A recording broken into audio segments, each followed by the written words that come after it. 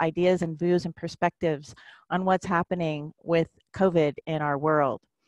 Before we get into the program, I just want to take a brief moment and let everybody know once again that unfortunately it looks like due to the pandemic, we're not going to be able to meet in person until the fall of 2021. Therefore, I would like to create an ad hoc committee on programming so we can continue these great quality webinars that we're having today. I've already had a couple people sign up, Michael Klein and Larry Lund. So if you'd like to join us as we think about ways to keep connected to our members and providing services, we'd really like to hear from you. Drop me an email or send one to lai@lai.org. And with that, welcome everyone. I'm going to turn it over to Bill Day St. Aubin, the president of the Atlanta chapter. Bill? All right, well, welcome everybody to Atlanta from wherever you are. And we're really honored to kind of host and sponsor this. And we're really kind of, this is one of the blessings and awakenings of the pandemic, the fact that you can connect quickly. We've always been able to do that, but everybody's getting used to do that. And you can have experts from around the world on a panel without flying them in. So this is awesome. And also you can have attendance from around the world. So this has been an honor to be part of, and we're excited about the panelists we've been able to pull together. You know, about when the pandemic first came about, and running an architectural firm, we had to shuffle a lot of things, but being a leader, you kind of have to chart a path forward that's positive. And I was struggling, but then I began to see the air clean, and I began to see people have more leisure time. I began to see bicycle sales go up, and I saw the oil industry, basically give away oil because they couldn't sell it. And I began to wonder, maybe there is some positive things that are going to come out of this. And so we began to pull a panel together, and I wanted to talk to the experts, not just what I was wondering. And so we were blessed to have a great group of people here. I'll introduce them briefly and let them introduce themselves a little further as we begin the question part of it. But we have Dr. Peter Thomas with the CDC and with the Public Health Service. We have Dr. here in Atlanta, but he operates around the world, and he's an epidemiologist. I thought was the first person I really wanted to talk to. And then Dr. Brad Bass with the environmental climate of Canada, but he's also at the university in Toronto. He has 150 students modeling different things that are going on in the environment right now. And then Dr. Tom Cumming, who is here in Atlanta, but has worked with the Federal Reserve, and he's the chief economist at the Metro Atlanta Chamber. And he was kind enough to speak to us at the beginning of the year before the pandemic hit the States, and said the economy was looking pretty good. We don't have to have a recession unless something catastrophic happens. So I'm looking forward to his update on that front. But what we really want to do is we've got a series of questions that are like just 3 questions related to each expertise that I'm going to ask each one of them to answer, and we'll focus on a certain area. And then we have 2 questions that are more global in nature that will turn more into a discussion. So I have 5 questions total for each person. The first 3 will be dedicated to each specialist. The last 2 will be more of a roundtable discussion. But we have 200 people in the audience, and we would love to hear from you. And so we want to get that done and leave 30 minutes for your questions.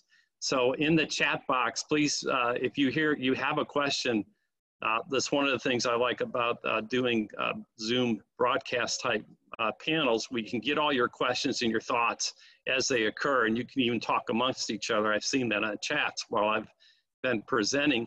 But if you have a specific question for a specific panelist, please indicate that. And then what we'll try and do is summarize when we get into that last 30 minutes and make sure your questions are being addressed. I'm going to I like to name something unusual about each. I'll just name a couple things that are unusual. Peter Thomas is actually ultimate Frisbee player his whole life, and he owns the ultimate Frisbee team. He's one of the owners of the ultimate Frisbee team in Atlanta. I thought that was pretty unique, pretty unusual, and something I'm intrigued about. I was on the ultimate Frisbee team at Georgia Tech for about 2 months. And then Dr. Brass has 150 students doing modeling. And that's really kind of exciting. I'm going to introduce him to my son who's doing some modeling at Harvard right now. And then Dr. Tom Cunningham, he actually worked for the Federal Reserve on policy decisions. So I think this is really an incredible panel that we have for you today with some really unique individuals that have a lot to offer. So let's move to the question part, and I'll let you introduce just briefly, starting with Dr. Peter Thomas. Give us a little bit of your background. Sure. Good afternoon. I'm an epidemiologist with the Centers for Disease Control since about 2002, and I have been working in various levels, various areas of disease. I was an epidemic intelligence service officer in Washington, D.C. for a few years, and they are the first responders to many of the outbreaks and epidemics of the state, of the country. And I've worked in domestic HIV and recently was overseas working on malaria for several years in Africa. And now what I do is I help train ministries of health. I work with the ministries of health in several countries to train epidemiologists and health professionals to respond to outbreaks. And as a U.S. Public Health Service officer, I am on call 24/7 to respond and make assistance to any health issues. Okay, and Dr. Brad Bass? Hi, I have 30 plus years in the environmental field. My training is in geography, and it was both on the economic and the environmental side. And my work has spanned climate change, economics, Great Lakes, water quality, various technologies, as well as modeling. Just to make the correction, I don't have 150 students yet. We're about 110. And they are working with me. They are doing, they're applying my software in all sorts of areas, many of them far beyond the environment and far beyond what I would have ever envisaged. They're, I think, much brighter than I am. Gives us a lot of hope for the future.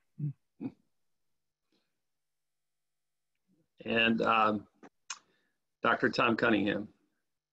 Hi, I got drafted by the Federal Reserve Bank of Atlanta right out of grad school.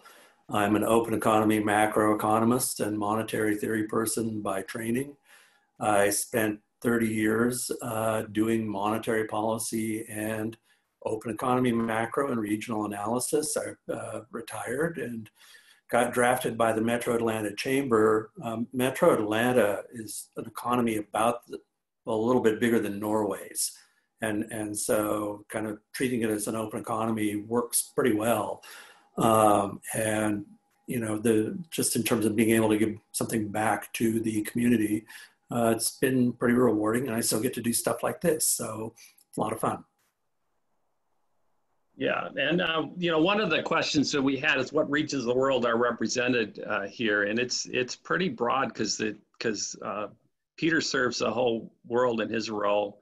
And the climate spreads from Canada. I mean, it's everywhere, right? So I think we've got most of this continent covered, but we also are dealing with people that serve abroad on a constant basis. So I'm going to start with the questions with the epidemiologist. First question, Peter, is given the global population size and connectivity, could we be entering a pandemic age where we see more than the usual global pandemics as a new norm? Thanks, Bill. Just a quick housekeeping issue. I want to just make sure that I state that my views and opinions expressed are my own, and as a public health epidemiologist, and not necessarily represent the CDC or the U.S. Public Health Service. With that said, yeah, well, one flu epidemic every 100 years, I wouldn't characterize as, being, a lot. If we talk about the last pandemic flu, but most certainly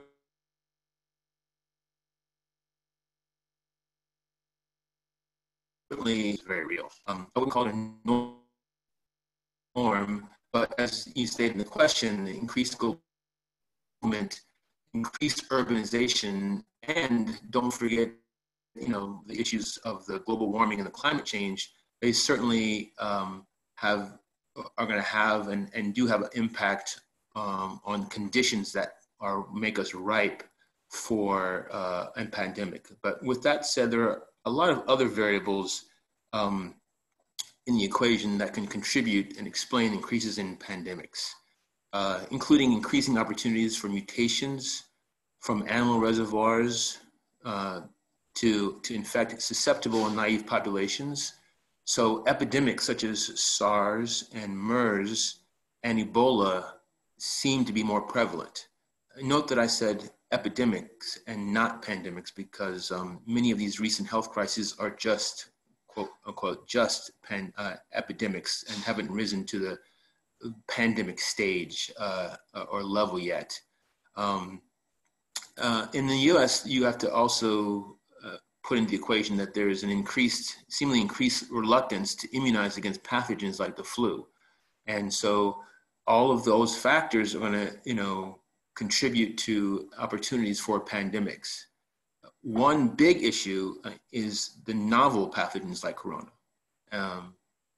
But also another one is the not novel pathogens like Zika, the Zika virus, which was first identified in Uganda in 1947 in monkeys and later identified in humans in 1952 in Uganda and was in Africa and Asia, but it didn't really become a threat to, global threat until it reached a naive population in the Americas. So there are, pathogens out there that exist but haven't reached a pool of people that could cause havoc. A yellow fever is another example that we don't immunize for in a lot of areas of the country, and if it reached of the world, and if it reached Asia, it would, could be a big problem. And finally, you just need to take in consideration the mode of transmission. The different modes of transmission are going to affect the ability for pandemics. The airbornes would be one that would be much more, infectious and catastrophic, but the pandemics like HIV/AIDS, are spread sexually. So whether or not we're going to have increase in pandemics has to take all of those things into consideration. Over. Thank you. Thank you. What are the range of pandemic types, which I think you just covered, we could see in the future? So you've almost answered question 2, but is there anything in addition to that what we might see coming down the line? We're going to see the same types of diseases. The zoonotic diseases, which are about 6, zoonotic meaning that the illnesses are caused by germs that are passed between animals and people. They account for about 6 of every 10 infectious diseases. But there are also the arboviruses, which includes the mosquitoes, the fleas, the ticks, and of course the airborne things like pneumonic plague are the types of pandemics that we can come to. But excuse me, we've seen those all before. So I don't think that the biggest threat aren't from the novel, a new type of spread. It's just the new diseases that can become prevalent and more transmissible. Over. Okay. What is the range of response we need to be ready to implement to mitigate the spread of the pandemic? So the range of responses are pretty much what we know today to do, which is if you have an epidemic or a pandemic, you want to isolate someone who's infected. You want to track that infection and treat the infected, so that contact tracing is possible because you have isolated the source, you've tracked where they've been, and you're treating the person who is infected and could be infectious. But the other side of the response is, addressing risk behavior and risk communication. Often the last elements to be prioritized, but in response campaigns.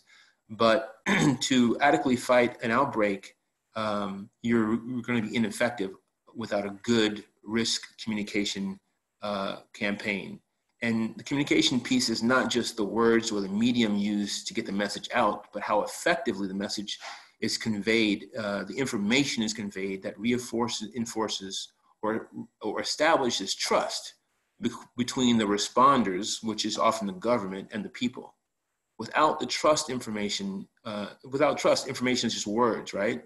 And sounds. And so if you want people to interrupt their generations of cultural practices like burial practice in West Africa, or you want them to trust that wearing a mask is going to make a meaningful difference in the COVID spread and not just a loss of liberty, the way that you communicate it is critical. And finally, I would say that surveillance has to be a piece of that pie, because you have to detect that something is unusual. And then the response, if it's big, it has to be coordinated and early, so that you can have an impact on the ongoing threat. Over. Thank you. Yeah, that trust in the government, as I talked earlier, could be a challenge in the U.S. at sometimes. And so it's in some of the countries that have addressed it quicker, they have a robust healthcare system that the population in general trust the directions they're given. So it's definitely something we have to work on culturally. A lot of these things are cultural issues that need to be addressed. So moving on to the environmentalist, during the global shutdown, Brad, are we seeing any impact to our global environment? Did we see air quality improve? If so, how much? So let me talk about everything but air quality for a moment, because air quality has been the sort of the most prevalent environmental issue under discussion since the lockdown. Let's talk about water quality. So we have to realize we are in the midst of a grand experiment of likes we've never seen, and we can learn a lot from it. One of the things we've been learning is, one, the virus does survive in the water. It's been found in wastewater. It's not necessarily dangerous. There's no advisories against, turning on your tap. What I think it really teaches us is perhaps there was an early warning signal that we missed, and perhaps that could be used for future epidemics or future pandemics. So surveillance, although it's not the same as monitoring people, but there may be some larger scale surveillance available because of the water. If you go to the cities, walk around your city. If you can get downtown, walk around the downtown, I think you'll notice two things. One, quiet. So the amount of noise pollution in Toronto, and not just downtown Toronto, on any of the main streets, could qualify as damaging for hearing. The other, so reducing that is a real benefit. We may not realize it, but it is a real benefit. I can hear the birds every morning. I can really spend time listening to that. In addition to noise pollution, when you look down on the street, one thing that you'll probably see less of is garbage. So now that may not be worldwide yet, but I think we'll see that at least in many of the Western cities. And one thing you notice in many cities, when I used to walk downtown, if it was really hot, I used to walk by those open doors of the stores because I knew they'd be air conditioning the sidewalk, which is a tremendous loss of waste of energy. It's a tremendous waste of any of the resources you're using for cooling, or I guess in the winter, heating. It's not going on now. Now that also means the businesses are closed down, which is not good, but we're still using less energy than we did before in many sectors. Although I don't think it's been anything more than anecdotal yet, we think there's been a decline in shipping, which may have a positive impact on marine life. Don't know yet. That's one of those things we'll have to see when all the data is in. Air quality has, of course, been the most obvious issue that we've been able to take a look at. And in the short term, yes, we've seen improvements in air quality across the world. We've seen the biggest indicators, nitrogen dioxide, it's gone down, and particulate matter, the little particles that get stuck in your lung, PM2.5, those levels have also gone down. PM2.5 is extremely dangerous. And we found that in cities with high levels of PM2.5, we've actually had more deaths due to the virus. So reducing that has been a benefit. We've seen ozone go down. Now, ozone emerges as for a number of different reasons under higher temperatures and emissions. The ironic thing is, as some of the nitrogen oxides have gone down, ozone's actually gone back up. It's just one of those perverse ironies in the chemistry of air quality. And of course, people want to make assumptions or assertions about climate change now that we've seen, a drop in emissions, and we're talking about on the order of 15 to 20% in greenhouse gas emissions in large cities like Toronto. So you may think, wow, if we've cut those 20%, we must have seen a drop in greenhouse gas emissions. And actually we haven't. In a lot of places, they've kept going up because transportation might be about 1/4 at the most, account for about 1/4 of emissions, which means there's still 3/4 that's coming from somewhere else. And a lot of those other activities may not have declined to the same extent. But overall, there's definitely been a short-term improvement in air quality. And it's been noted in most of the major industrialized countries. Yeah, and what you were saying earlier is that the truck traffic that gets the shipment around is mostly diesel driven, and we've adapted cars to higher efficiency, so they've already gotten a little cleaner. We've gotten them off the road, so we didn't see as a big of an impact because what was left on the road were the heavier polluters. Is that true? Yeah. Yes. Now, I did look at the data. The number of trucks on the road has gone down, but not to the same extent as the cars. Yeah. And so we still have the truck transport. I mean, we all want that Amazon delivery the next day. Well, that takes energy, and it's not. Then they're not all delivered by drones. So I think we have to realize that we've seen some gains, but they're not as dramatic as we might have thought they were. Yeah. The last question, because I bundled those two, what environmental lessons can we take away from the shutdown, if any? I think the biggest lesson we can take is that we can do this. There's a behavior change that we went through very quickly, and it was a very dramatic change in behavior. We found we can live with less private transportation. Everyone I've talked to has said, yes, they may go back to work, but no one wants to go back 5 days a week. Everyone is prepared to work part-time from home. That should have a permanent impact, even if it's a small impact, on air quality and greenhouse gas emissions. So I think when we start to move on other issues and say people will never do that, people won't accept that, I think we can now make the argument, no, we've seen people accept quite a change and do it over a weekend. And to me, that was incredible. We've also now, the other lesson is, many large organizations have severe weather plans, climate change plans, something they're going to put into effect if they have to.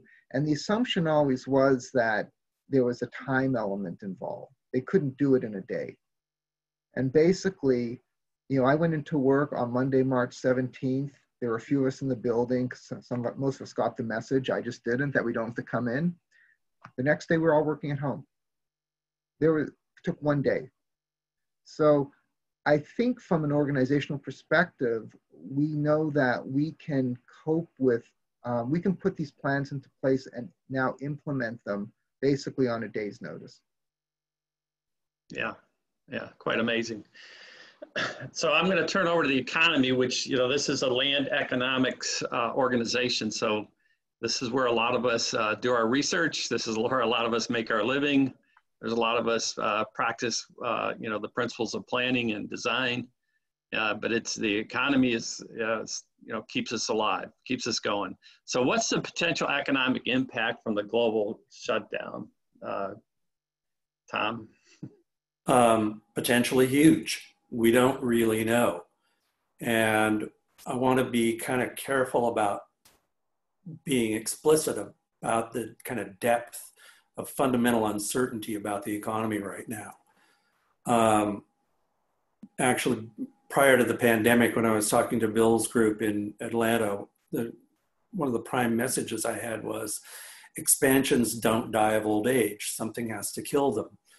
And what kills them in our lifetime have been either public or private sector mistakes, that some sector has done something weird or unsustainable, and things kind of fell apart from there. People lost jobs, they lost confidence in their income streams, they stopped consuming, and the expansions kind of moved out from whatever the local disruption was.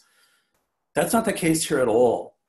That here, this is sort of in an extraordinarily short period of time, the economy just getting slammed, and getting slammed globally.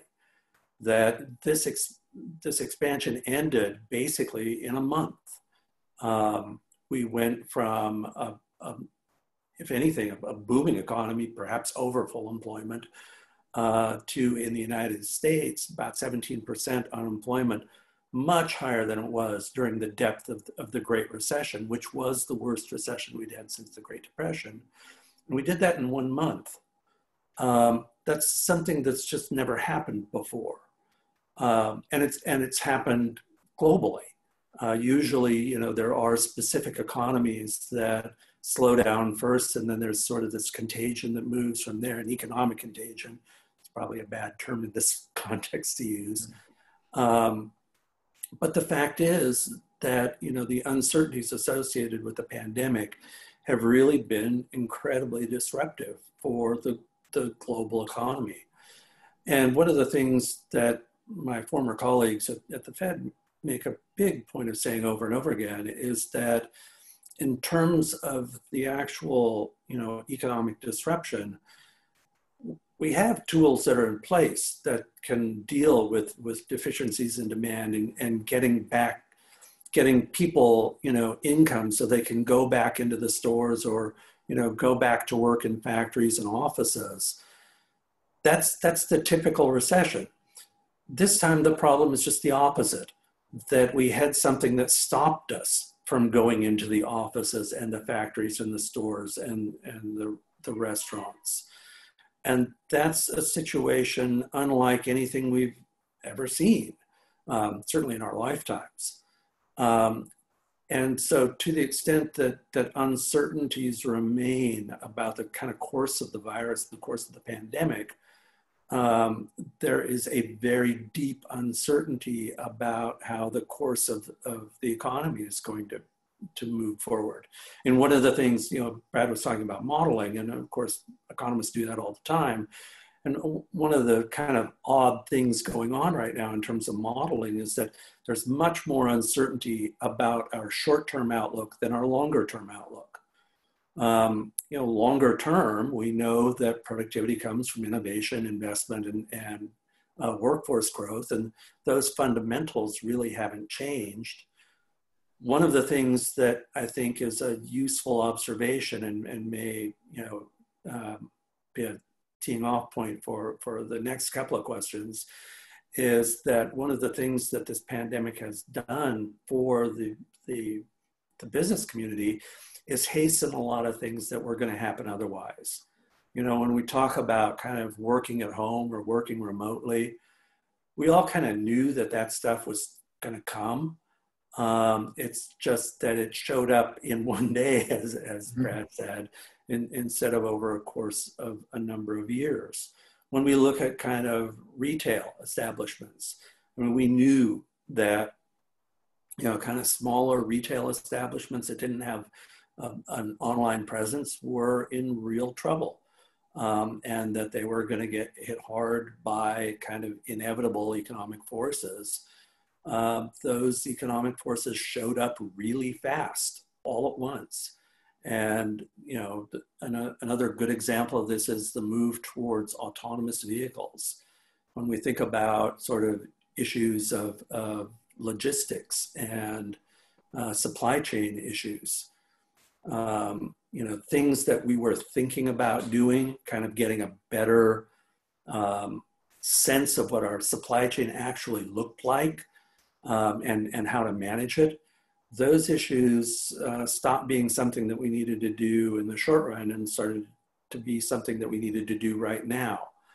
And so kind of the issues of sort of using autonomous vehicles to better manage, you know, delivery processes, looking at supply chains with an eye towards reliability of offshore sourcing and kind of what that means for onshoring and future investment. All of that are things that we thought were going to happen over time. They're just happening really quickly. You know, in the near term, we, you know, to the extent that we get a better understanding of the risks and problems associated with managing the pandemic, the economy can reopen and you know, recover. The problem isn't, again, kind of the traditional recession, what to do to get people back in stores. The problem is a public health problem. And until confidence that is well in hand is restored, you know, we have a short-term problem with economic disruption. Does that explain what some of what we're seeing in the stock market then, to a certain degree, I would imagine? Yeah, I think, you know, I mean, an awful lot of the volatility in equity markets has to do with relatively low interest rates, and so consequently a high discount rate that just leads to volatility. But again, you know, if somehow the virus were somehow to magically go away tomorrow and everybody had confidence that it was gone completely, I think the economy would rebound relatively quickly. That again isn't the real problem. The fundamental problem is the public health issue. Yeah, I saw that not far from my house is the Battery, which has a large entertainment district, high density entertainment district. And I went over there probably a month and a half after everything shut down, when they first started allowing restaurants to open up in a certain way. And I just went over to pick up takeout. One of our favorite restaurants was opening back up. And it was crowded, and no, people weren't wearing masks. And it kind of comforted my fears. At the same time, as I thought that people were really dumb, but it comforted my fears that you know, we're not going to get back to normal. Is going to be, people are going to still want to congregate. They're going to still want to come together in cities because we're social animals, and we just need to do it in a smart way, especially during a pandemic. Now it hasn't persisted like that over there. I went back not too long ago, and it was, everybody was social distancing and wearing masks, and felt a little better about the culture I'm in. So I have one last question. You kind of set it up, but it's a double question. Let me, there's probably a bunch of people that are cyclists on this line. As a cyclist, I was excited about the roads being cleared up and you know, alternative transportation, actually more leisure time. I just read an article yesterday that bike sales have accelerated by 31% this year. They can't make enough of them.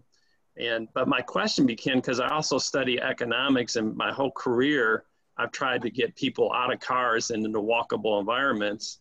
And that happened, you know, relatively quickly, but at the same time, I saw how powerful the automotive economy was, the road building economy was, and what an economic engine it's been for our culture for so long. So if we change that behavior, is that going to be good or bad for the economy?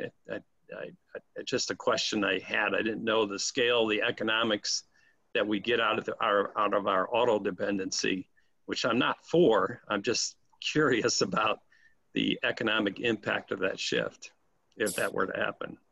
Yeah, I think, again, this is one of those things that we're hastening something that was coming all along. One of the uncertainties in the short run that I'm very concerned about right now is a lack of confidence in public transit. That I'm worried and watching carefully a lot of mobility statistics that are suggesting that as economies open up again, it's much more auto dependent than it was mass transit dependent. And that's worrisome, although I don't think that's a long-term trend. I think in the longer term, we're seeing kind of, you know, live work environments that have been more integrated in a serious way. We've certainly seen an issue related to sort of autonomous vehicles and what that means for the auto industry. And, you know, the reason everybody's jumping on it is because there's just this sort of, you know, fundamental issue about a major asset in individuals' portfolio that sits idle 23 hours a day. And that doesn't have to be the case with appropriate technology. And hastening that technology is something that this pandemic is going to do. Smart cities initiatives that facilitate improved traffic flow, period, but also facilitate autonomous vehicles can really bring down the ratio of cars to people. You know, we're also seeing this in you know, architecture, period, that you know, we're seeing a substantial realignment of what's in demand. That clearly for office workers, a large share of, or not a large, but a significant share, notable share of office workers are working remotely. That is something that, you know, has been sort of a dream for a lot of people for a while. But the whole issue of kind of the need for greater warehouse space, greater need for you know, attention to logistics and supply chain management, greater need for kind of ad hoc manufacturing as we examine supply chains and bring some stuff back onshore in terms of manufacturing. All of these things are kind of things that were happening slowly anyway, and the movement isn't so slow anymore. Yeah. You had mentioned there's capital that is willing to invest in some of these things quicker now because they could see the need transforming. And just, you know, me as having my own office, we doubled our size in the past 5 years, and I was looking at buying more real estate, and I'm like, I'm not going to buy more real estate. I'm going to redesign what I got to be collaborative and let people work at home, and I can grow without more real estate asset, right? So a lot of people got to be thinking that way right now. So I think that was that you kind of hedged into the last question I had for the Economist, but in case there's more, I want to ask it, and the fact that we are a land economics group. You know, what is the impact to the real estate industry? And I know you hit on it a little bit with manufacturing and office, but if there's anything more you want to expand on the impact of the pandemic to the real estate industry, I think our audience would be really interested. I think the office kind of changes are going to be the most dramatic. I mean, one of the things that I think we've seen is, you know, the need for more office space per person, rather than kind of the crowding that we have seen in kind of the collaborative spaces that have been fashionable recently. That looks like it's changing. You know, on the flip side, there are going to be less people in offices. So, you know, it's not quite clear what the net effect on that is, although I bet on there being less office demand. One of the big issues are just simple logistics of a large building. You know, for some large office buildings, if we do appropriate social distancing, it'll take hours to load the building and unload the building due to elevator constraints. This is a real issue for firms that have workers that can work at home. The issue of you know, why you would want to come in is you know, kind of serious. And so I think for again, a large share of the workforce, the work at home option is going to be the dominant thing, and we're just not going to go back to the same kind of office use that we have in the past. We can't overemphasize, I think, the change in supply chain management. You know, the issue of, you know, where stuff is coming from and how it gets to where it's going is fundamentally being readdressed and reassessed. This means, you know, not just, you know, kind of re-examining stuff, but the issue is, what do we do, you know, in terms of location and, you know, ultimate sources for manufacturing. And one of the kind of amusing things that we've seen as firms look for kind of redundant sourcing for key components is that you may have 3 or 4 suppliers offshore that are capable of delivering the good, but those 3 or 4 suppliers are all dependent on one intermediate goods supplier further down the supply chain that you as a manufacturer just weren't aware of. And now you need to be aware of that. And that will cause some repositioning of manufacturing capacity around, you know, around the globe. It's also, you know, the case that kind of repurposing kind of deliveries and warehouses set up to facilitate those deliveries is something that's going to require an awful lot of attention from the commercial real estate industry. And finally, one of the things that I don't think is permanent, but certainly has shown up in a major way recently is a shift to single family housing. You know, single family housing is booming right now. How much of that is pent-up demand and how much of that is, you know, a permanent shift as a consequence of people being uneasy about multifamily or dense dwelling? I can't say, but it certainly is something that people are aware of and may have long-term implications for the real estate industry.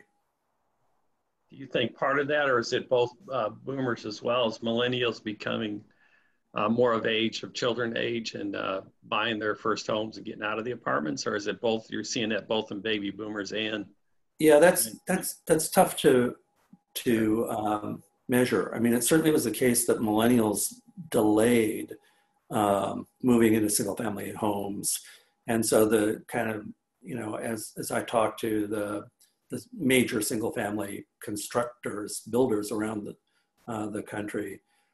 Their sense was that this was a timing issue, that, you know, they were kind of, the millennials were sort of skipping over the starter home and moving directly and staying in multifamily until they started a family.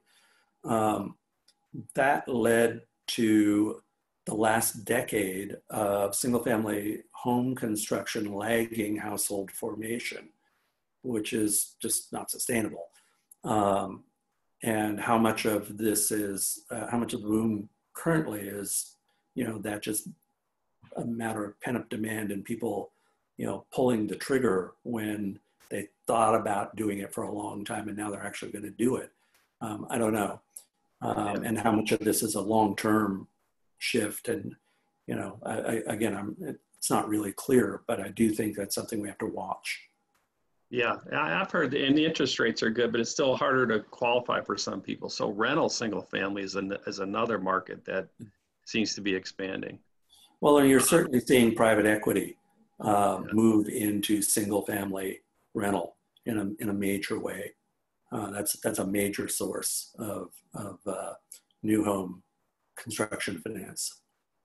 All right, so there's some great questions on the economy coming in. We'll get to, if I can keep to the schedule. It looks like I'm keeping exactly to the schedule, which is awesome. So we have the last two questions, which are more of a roundtable. And they have to do with, you know, I kept thinking, you know, this generation is more connected than any generation that's ever been on Earth with all the technology we have. And here we are, the whole world's focused on the same issue. So that's got to kind of raise our collective conscious and our way to connect with each other as a globe like we've never seen it before. So that was part of my thinking behind this title of Pandemic Awakening. We're awakening and we're connected while we're awakening. I did not and should have seen it coming because we've certainly been talking about it and it's been bubbling under the surface. The social justice issue has really emerged as kind of the first thing coming here from the United States. And I know this is a global population, but it was actually heartwarming to see the whole world, get out and protest and support, the issues that many of folks are dealing with. And I also think the pandemic exposed some underserved areas, like it accelerated some growth corridors we saw coming, but it also exposed some weaknesses in our system, and it's particularly in social equity issues and poverty and the health of certain segments of our population that haven't been. So the last two questions kind of get at that I want to end on a positive note. So I got a second question to those two questions, but it's serious stuff. And I think we need to talk about it and we need to address it going forward. And the world has basically asked everybody to address it. So I'll start with, I'm going to start with Peter on this one, but I'm going to go, each question is going to go around. I got two questions. They're just going to go around to each of them. Have population segments been affected differently? And I mentioned the USA, but we do have a global audience. So I would like to hear about it in the US, but I also don't mind you expand from your health perspective, your global health perspective you have as well. But, have different populations been affected differently by the pandemic? Hey, yes, in a word. And, to answer it globally and in America requires, two different kind of answers.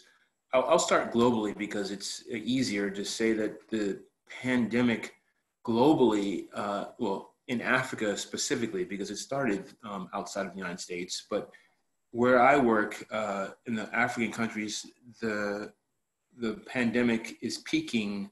That first peak is still rising, and there are a lot of concerns about what that peak will mean, not just for health, but for security issues.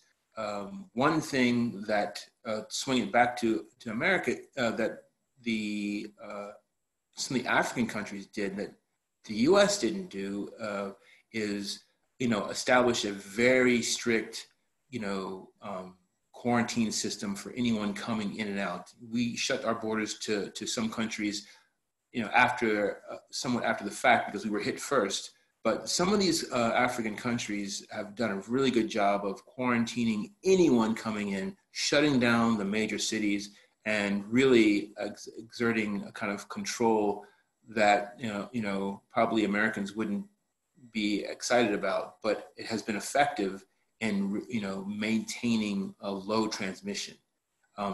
In America, absolutely, there's been different population segments affected, and minority populations, the data is clear, have suffered, are suffering more than other populations, and that is can be attributed to a couple of things. One is that these minority populations are more likely to be frontline workers, so they have these low wage jobs that they didn't have an option to stay home, and they can't work from home, whether it's at the grocery store or at the factory.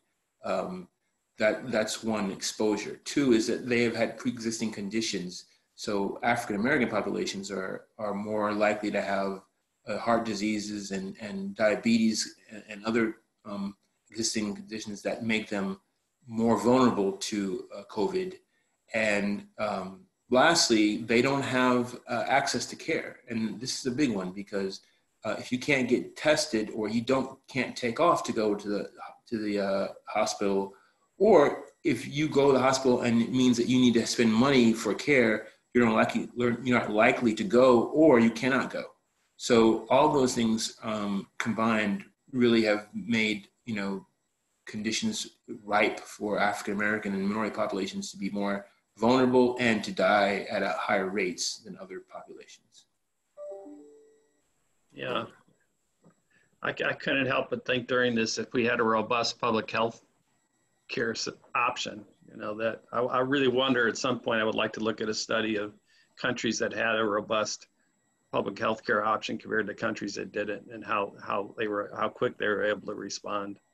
And that didn't really touch on, what you started off with, which is the idea of the racial anxiety and unrest, which was just the cream on top of COVID that, exacerbated things. But that's a whole, different topic on, the bubbling over of people who were feeling disadvantaged and, they're kind of overlooking the threat of COVID because of a higher threat, or what they perceive as a bigger threat to their survival and their welfare.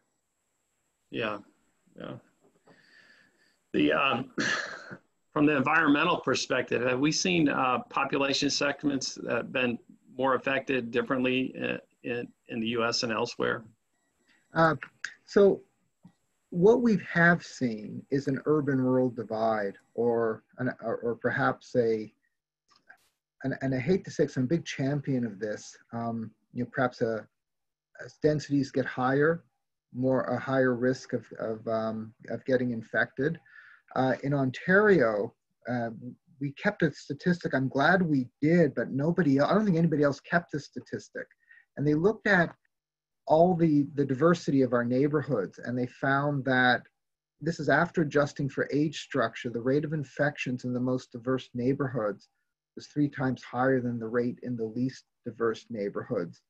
And there were also, these neighborhoods, people were likely to experience more severe outcomes in terms of hospitalizations, ICU admissions, and death rates.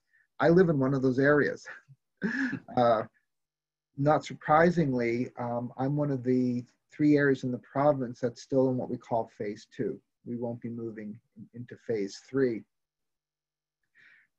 Now, it's not a cause, it's a correlation. Of course, the most diverse areas in Ontario, except for one case, happen to be the largest cities, the largest urban areas. Again, that's not so surprising. So there really is this, but the diversity gives us an indicator. Instead of looking at density, instead of looking at the fact whether it's city or rural, let's just look at diversity, and it just hits you right away. But I would say, at least in Ontario, that is definitely an rural-urban divide. Now, when you look at the other parts of the world, like you look at countries like India, China, where they've had some great successes in China in air quality, for example. But again, you see the large cities that have very dense populations. The people are most at risk in those areas, just because of the interactions both at home and outside of the home. Where you go home and you're with a lot of people, and you go out of the home and you're with a lot of people. Looking at the US, a real interesting environmental thing is you can compare ozone declines in the US. I have my map in front of me, and I can see that, the largest area of decline, you're talking about 20% or more, was in, I guess, the middle of California. LA had about a 14% decline, but Santa Barbara would have been more like a 20% decline, and north of that area. Pittsburgh, 9% less ozone. Houston, 12%. So Houston, Houston and Pittsburgh, similar in many ways. LA a little bit better.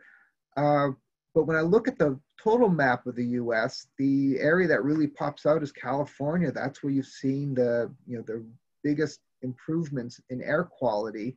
But again, that's where you had probably the highest density of drivers. So again, this perhaps is not the big surprise. The big surprise for me in air quality was what I'm not seeing in New York City.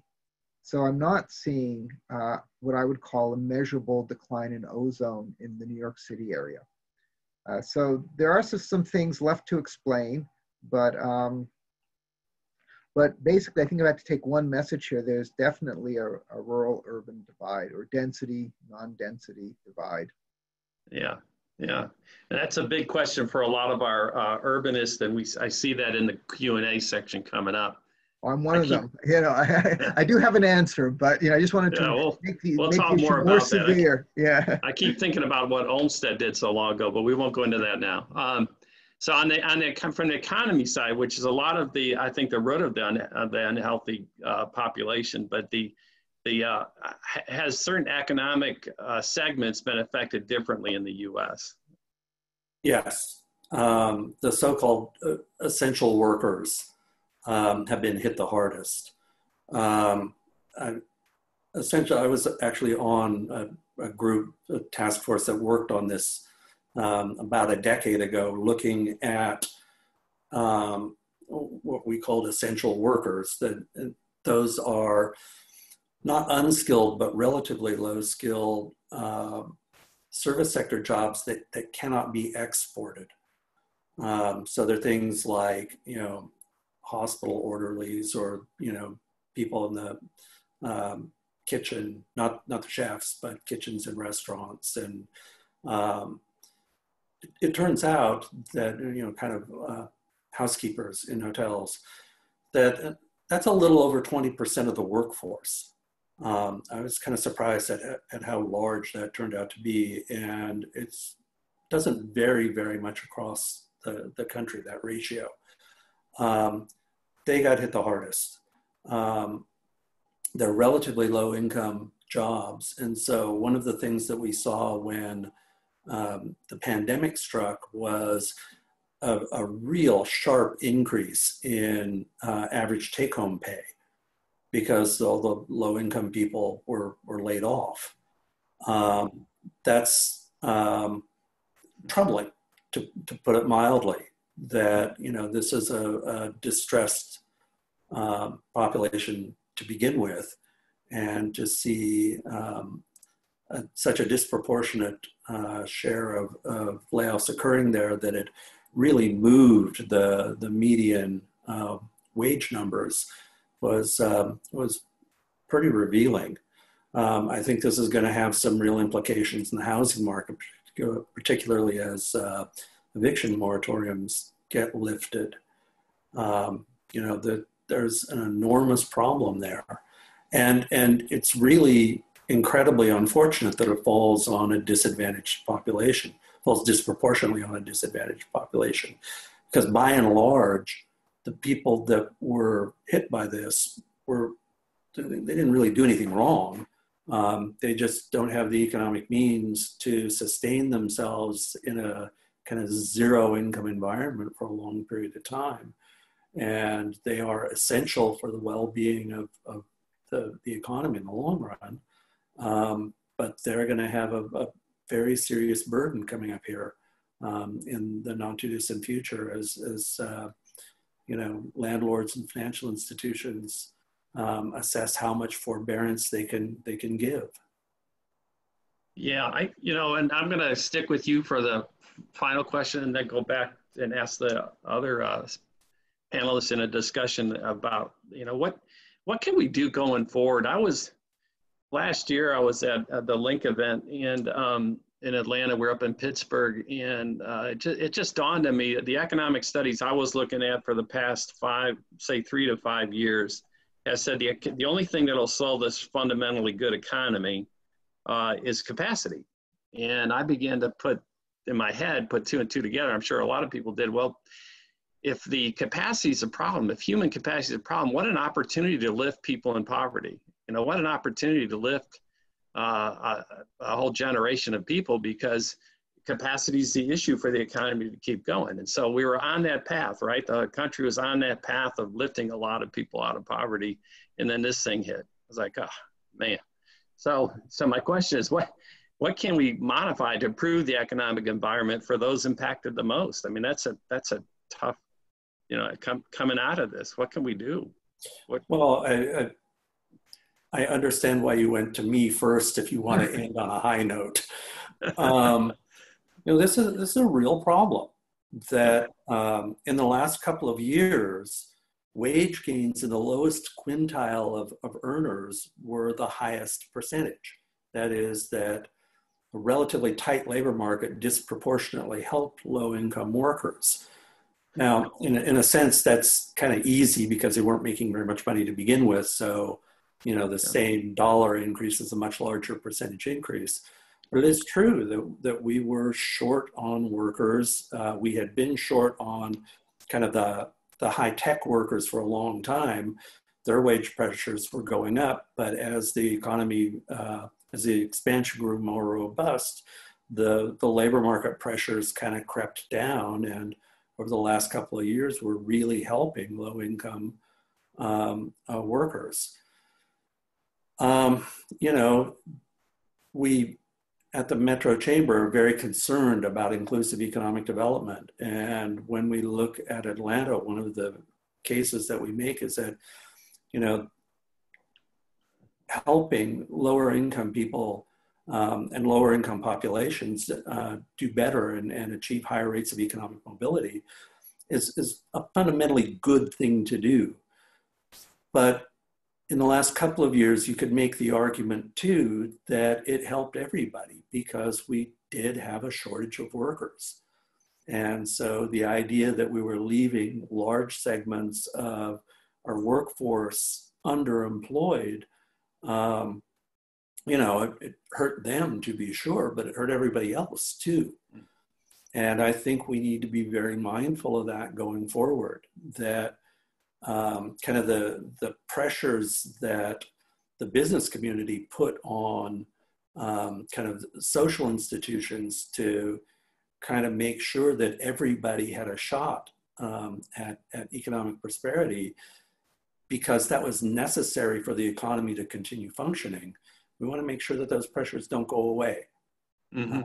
And I think now that there is an element of well, I think the discussion has changed. And I think that is much less likely to go away with more freely available workers. We recognize that this is a problem and we don't want to let up. And I'm hopeful that we don't. Yeah, good answer. So Brad, what can we modify in the human environment coming out of this? You know, if we learn something, that takeaway to affect the, you know, to put us in a better situation going forward. Yeah, so I think there are a few things to look at. One, I'll just build on an argument that Tom made.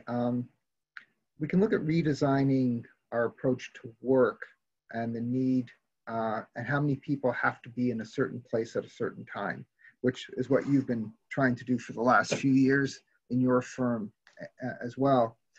I think that will have a tremendous impact. I think in general, not only is densification still a good idea in urban areas, I don't think it maybe have become a sort of a bad word on the policy side, but I think that if for most people who enjoyed trips into the city, into those dense areas, their social welfare has been impacted. You can measure their loss in social welfare as an economic loss. And that's why I think that what we're seeing now is a short-term change, that there will be, it might not, people willing to re-embrace urban density. They may want it done differently though. And so they may want designs that allow them to be in places where perhaps they don't have to be so close to everybody, but they still want to be able to be in those denser urban areas because they're more exciting. You know, the downtown urban street scene tends to be far more exciting than the suburban urban street scene. I think I'd rather be in downtown Toronto than in the shopping mall in Mississauga. And I don't think I'm alone in that. And that's why I think that those things can come back. Perhaps one of the biggest issues, and we're running an experiment in Ontario, so maybe I can let you know, we have a regional transportation authority. It's called Go Transit. It gets me into the city. So two things are going on in Go Transit. One, face masks are mandatory. It's not an option. You don't get on the bus or the train without one. Two, they are now experimenting with some barriers to keep people apart as they realize the crowds are going to increase again. So what they're thinking of is, hey, you know, we got to restore trust in this service for people to come back, or we can't sustain it. And I think that's one of those, we have to rethink when people are moving, how they're going to move about, so we don't basically get everybody back in their car. Yeah. You had mentioned something about, and I was grappling with it, trying to figure out where it was coming from, but that you see a movement towards more green roofs. You want to expand onto that? Oh, well, I have to go back to one of Tom's predictions, not predictions, findings, observations. So although the future demand for office space in the short term is mixed, so it may go down, it may stay the same. We may see a larger demand for warehouses and factories, and part of this is the supply chain issue. When you put up a warehouse, you have a tremendous amount of roof space, and same with a factory, and your roof to wall ratio is much greater than it is for a house, for an office, for other types of buildings. When you can have that type of roof space, although it's the enemy of densification, it's the friend of green roofs, because you can put up tremendous roofscapes, and those roofscapes can have tremendous social and environmental benefits. I'm a big advocate of green roofs. People who know me, I've been in that field since it started. I helped start it in Ontario. So I really am a big advocate of this, and I really think that there's tremendous opportunity if we take advantage of it. The easiest place to build a green roof is a warehouse. Yeah. So why not make them green roof ready and get those green roofs, and then take advantage of the environmental and social benefits. There's also one other environmental economic opportunity. Tom alluded to, you know, changing supply chain thinking. So we can take, if I can think of maybe one of the most critical elements of our supply chain that keeps us alive, it's phosphorus. You can't live without it, can't grow plants without it. In North America, the amount of domestic phosphorus is, for all intents and purposes, zero. Except we also have some of the best technology for recovering it from waste. So there are opportunities as we rethink supply chains to really rethink the basis of our manufacturing, and these new technologies tie in very nicely to something called the circular economy. They take waste, they mine it, and they make it into a resource. Yeah. Well, that's going to go into a question that came from the audience. I'm going to flow into that. Tom, the question came from the audience, and you addressed it a little bit, but you had mentioned it more earlier. What is the rethinking that's going on in manufacturing right now because of pandemic? You see there's a growth in manufacturing in the US, and I was just trying to help the audience and me connect the dots of what's going on there. Well, kind of two issues. One is the supply chain itself. As I alluded to earlier, a lot of firms were not really aware of how shaky their supply chain really was, in the sense that, you know, in terms of where the product was ultimately sourced, there may not have been the diversity that they thought there was. And consequently, if that one or two intermediate good manufacturer shuts off, you know, your four intermediate suppliers can't provide the stuff. Yeah.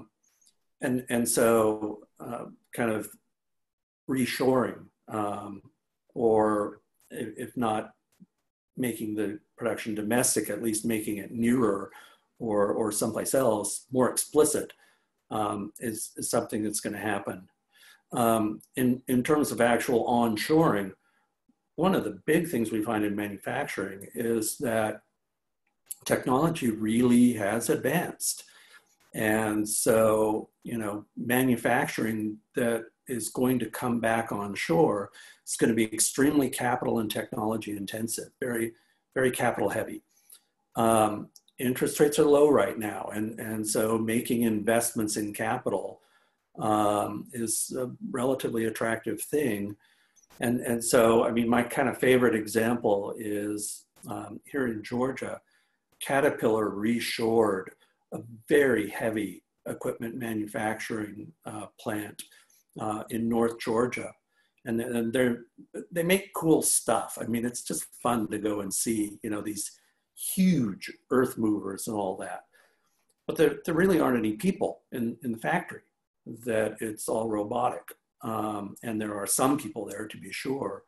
But the fact is that it's very capital intensive, which means that for a number of manufacturers, the reason they went offshore in the first place was lower labor costs.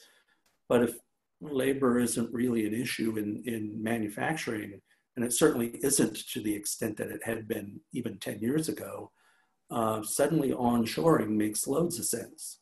And that's something that again, now that people are re-examining their supply chain, this is going to happen. Yeah, that's very interesting. So Peter, you're back. I'm glad. We lost you there for a minute. I'm going to go back to your closing question I had for you before we get to the audience. We kind of wandered into the audience questions for a minute there. What can we modify to improve the human environment that affect, from a health perspective? What do we have to do to take those populations that are underserved in the U.S. and elsewhere and really make a positive impact going forward, so this we're better prepared the next time around? So from a health perspective, you can't separate, access to resources from, health care opportunities. And, in one stroke, you would say, access to care, universal access to care. If you want to really affect these underserved populations, you would address the things that determine the difference in mortality. The biggest determinants are income and education.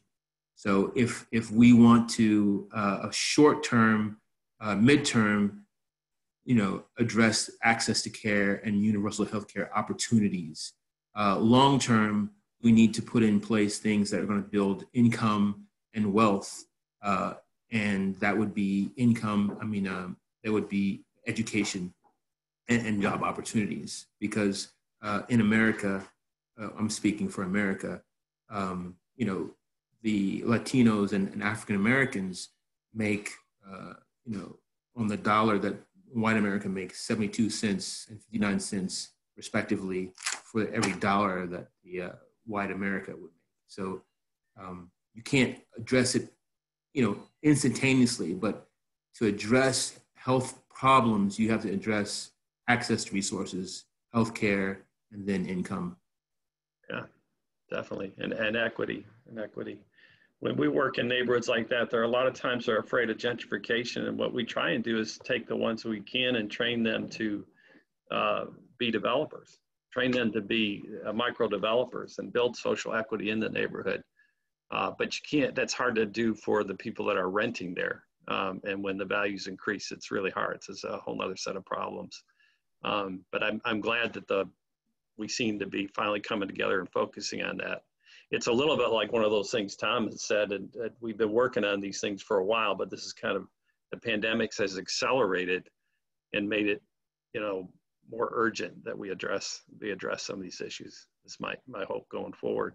So we had some really great questions, and I'm going to The biggest one that I didn't even think of, and as soon as good question. As soon as you read it, you say, oh my God, yeah, that's a great question. Why did I ask that question? It's an economic question, so it's definitely out of my wheelhouse. But what do we do about an era? Are we entering an era of excessive debt with the bailout programs, or what do you want to call them, that's going on right now around the world, keeping the economy going through stimulus, people taking on debt to keep going? Is there any issues with a economy that has greater debt than it's had in a while? And are we entering that? Is that actually happening? So I think it's a great question. Seemed when I read it and wanted to make sure I asked Tom. Well, potentially, yeah. There is a spectacular book, in my humble opinion, called "This Time is Different" by Carmen Reinhart and Ken Rogoff, that talk about financial crises. And the reason the title is "This Time is Different" is because this time isn't different. They're all the same. But it's a pretty comprehensive history. There's only been about 700 years of finance. And so they go through all the debt crises. And if you get the book on tape, don't listen to it while you're driving, because nothing good will happen. But, you know, the issue is kind of debt to income ratios. And while the US is running up an enormous amount of debt, its overall debt to income ratio is not particularly high. That we were at about 100% debt to income. We are building that up quite quickly. But if you think about sovereign debt, sovereigns have a long time to pay off the debt over time. And more importantly, in terms of just sort of managing debt, if we think about it on a personal level, when we buy a house, you know, we're comfortable with a 3 times debt to income ratio personally before things get tough to manage on a cash flow side. You know, we're nowhere near that nationally. Moreover, interest rates are very low. That capital is quite abundant, and that really doesn't have anything to do with the current situation. That world interest rates, global interest rates, have been low for a long period of time. This isn't something that is unique to the United States. And in fact, prior to the pandemic, Germany was able to issue sovereign debt at a negative interest rate. And that's something we've just never seen before. I mean, when I was in graduate school, we didn't talk about negative interest rates until the 3rd or 4th pitcher of beer. That just wasn't something that was contemplated. And yet Germany was able to do that. And that confronted German policymakers with a very serious question, and that is, shouldn't they take on more debt? That if they are literally being compensated for issuing debt, it's not like all the bridges everywhere are in perfect shape. Taking on more debt would have socially beneficial consequences for a long period of time to come. And aside from the fact that you know the government's making money off this, the same basic argument is true in the U.S. That you know you want to be careful about what you are spending the money on, but to the extent that you are avoiding, you know, some sort of calamity that would be very difficult to recover from, you know, the taking on more debt when we are at a place where it's very manageable and the world is more than willing to finance it, that doesn't seem particularly risky. We don't want to make that, you know, a policy that will go on ad infinitum. But at the moment, I'm not wildly worried about where we are. Well, that's good to hear. That's good to hear. And the other question, we got another 10 minutes. I probably got 2 or 3 more questions, then we'll kind of summarize and wrap it up and talk about next steps. Yeah, we hit on it a few times, but I think it's worth talking about, and it may start with Brad, but feel free to pitch in, anybody. It's that, I'm going to ask the density question again in the urban environment. A lot of it's where I make my living as a urban planner. And so, and you know, we are finishing up a plan for College Park, 350 acres. And I said, let's make it a pandemic response. And I was talking to epidemiologists. We added a lot of outdoor space. We had a 50-foot sidewalk. We added courtyards. We added green roofs that people go on. Basically trying to get people outside in a dense environment, but also give them some room to breathe. But I still see that need that people are, you know, density isn't going to go away totally because of this, because so much of our world population lives that way now. But what is, from your perspective, and I know it's something you watch and you're passionate about, Brad, do you think we're going to have any long-term impacts to the design of environments because of the pandemic, especially dense environments? It's one of those things that I have to admit, I thought about this and I still am like really wrestling with it.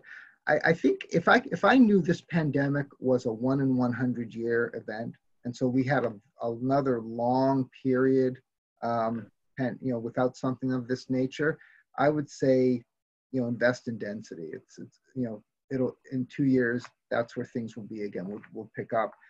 I don't know that, and I don't know how long this will last and what people's reaction will be to it.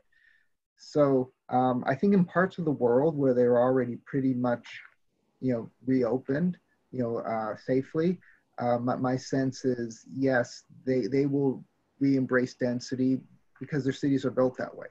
You know, where their cities are already built that way, they're not going to tear them down. In places where it's taking a lot longer, the memory of this will be longer. So where you live, the memory of this will be longer. And I think it's sort of, we now need to rethink, okay, can we develop, which I think we can, by the way, I just don't know what it'll look like yet, a newer model that embraces what we liked about density, or what we want to keep ourselves safe, because we don't think this is a 1 in 100 year event. We think, you know, we could be facing this again within 10 years, or at least within our lifetimes or children's lifetimes. So in that case, it is a matter, but it's not one of these things where you and I can sit together and say, this is the new model. But I think there are processes that we can run with people who are most affected by this, both young and old, and say, okay, you know, look, this is what we want to come up with. We want to take the best of keeping ourselves safe, but also what we really liked about the dense environments. We want to see if there's a different way of thinking about urbanization that also, as I said, you know, maintains some of the environmental benefits of density as well. Yeah. So, Peter, I'm going to give you one of the questions. It's a tough question, and I didn't want this to be political in a political year for us in the States. But somebody asked, and I think it has to be asked, why can't we have more social intervention in times like this? Like the Europeans, that was a question. I can't find the name of it right now, but that was definitely a question from the audience. Why can't we have more social interventions? I mean, there are interventions. They're not working. So the question could be, why aren't we having more effective interventions? And that response would be kind of like I'd said before, there's the trust and the communication, the risk perception, the risk behavior, and the glue that makes that communication affect the behavior are so fundamentally important to interventions and responses. And it's, like I said, it's overlooked because we're taking test tubes, and, you know, we have to have the vaccines, and those are necessary but not sufficient, because if you have the vaccine but people don't take it, what good is a vaccine? And in that same way, we haven't had, we're not a China where we can lock down and with guns, people on the corners. And we're not also willing to accept behavioral suggestions. So why we haven't been successful is that our communication and our, you know, messaging hasn't been targeted to the people and the institutions that could make it. So last statement would be, like, look at what's been effective with the mask. It's not been messaging from our officials, health or government officials. It's been the grocery stores. They are the ones who said, you can't come into Home Depot without a mask. And so that's going to, have the effect that we're trying to get. Okay, we've got 4 minutes, so I'm going to try and wrap it up and let anybody offer any closing comments. But what I wanted to say to the audience, there was really a lot of good questions, and I love the technology, the way we do these, and so we're going to capture those. And if you want to stay involved and you want your question answered offline after this, please let us know. We'll try and get to them as many as possible. We are going to develop a white paper after this, and may reach out to some of you that have had some really good comments. In summary, what I've heard and is that it was somewhat of a comfort from the epidemiologist that this isn't necessarily an age of pandemics, that we have a lot of systems that we have in place to keep it in control, and and we're going to learn from this experience. What I heard from the Economist is that if we can, the big unknown, if we can get through this quickly, and there's a lot of good vaccine questions, which we'll try and get to offline, but if we can get to a place where we feel safe about it, what I've heard from several people, there's a lot of money sitting on the sidelines ready to get the economy going, looking for the deals or looking to reinvest in things that are going to accelerate because of this. So we could return pretty quickly. We can't forget the social obligations when we return, and we have to accelerate those as well. What I heard from the environmentalist is this, the thing that really this is an unusual experiment, almost in a sense, an odd way to get a gift in terms of the environment, but being able to study a different kind of way of living on the globe. And there's a lot of data that's going to come out of this that's going to influence policy decision making going forward for the better. And it's an opportunity we would have never had if this didn't happen at this scale. So I think there's a lot of encouraging stuff and a lot of work to be done. And the people that belong to LAI are in positions to influence that. So we appreciate the broad attendance we had, and we'd like to continue the dialogue as well. Sheila, did you want to add anything in closing? Yes. I would. Thank you, Bill. I want to thank you, and particularly Holly Elmore, that have put all the background work and effort into making this happen. This has been a great exchange today. I've already seen comments coming in. Please answer my question. Please answer my question. So, Bill, you've maybe volunteered yourself for a lot more work. Someone else pointed out, don't limit yourself just to these global webinars. Look at the LAI website. We send out at least every other week, what are the upcoming meetings? And right now you've got a great opportunity to get some of that additional cross-cultural fertilization, because you might see a meeting in some other chapter that you'd like to learn more about. And I know some people that have done that and have found them very worthwhile.